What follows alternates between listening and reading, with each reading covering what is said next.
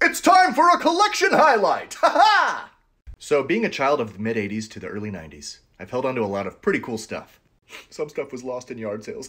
But thankfully, the stuff that I did hold on to be more specific, Game Boys. Now, my parents did have an Atari when I was growing up, but this was my very own, my first video game system. And yeah, it still works.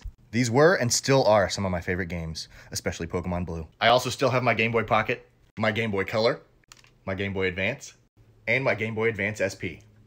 Countless hours and so many memories playing these on road trips, staying up past bedtime when I shouldn't have, and I really do not miss these. Backlit screens are a gift. So yeah, I'm just glad I've held on to those all these years. Now, many of you have mentioned your video game collections in the past, so make a video, tag me. I want to see them. Now, if you'll excuse me, I'm going to go check in on Bulbasaur.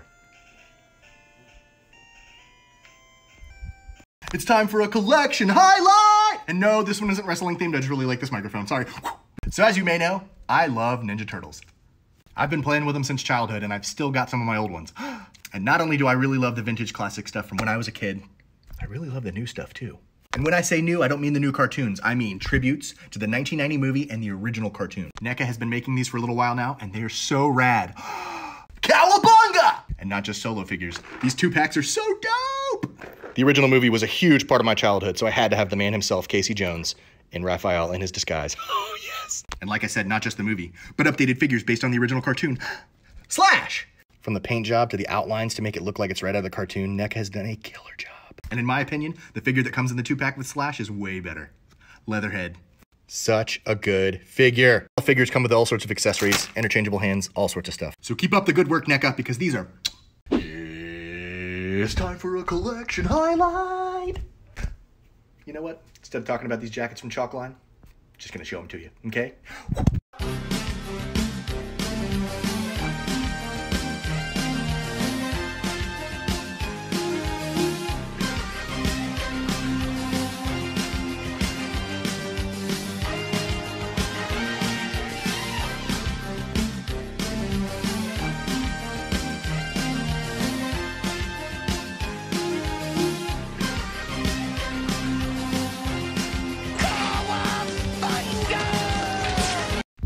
You know what? I think it's time for a collection highlight.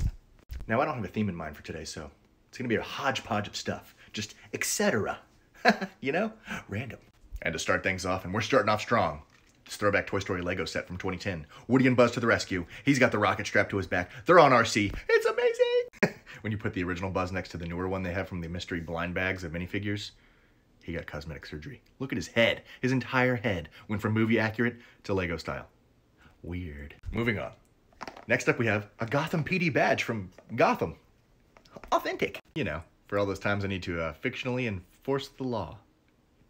Oh, huge pork Funko Pop. Why? I also found a ton of my old little mini Star Wars figures I used to collect. Yep. And last but not least, an outfit change. Slice! Look, I'm sorry. The claws I have are packed right now, so you get razors, bub. Slice!